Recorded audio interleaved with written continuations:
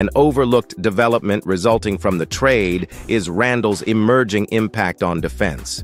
The presence of OG Anunoby has alleviated some defensive pressure on Randle, evident in his defensive stats.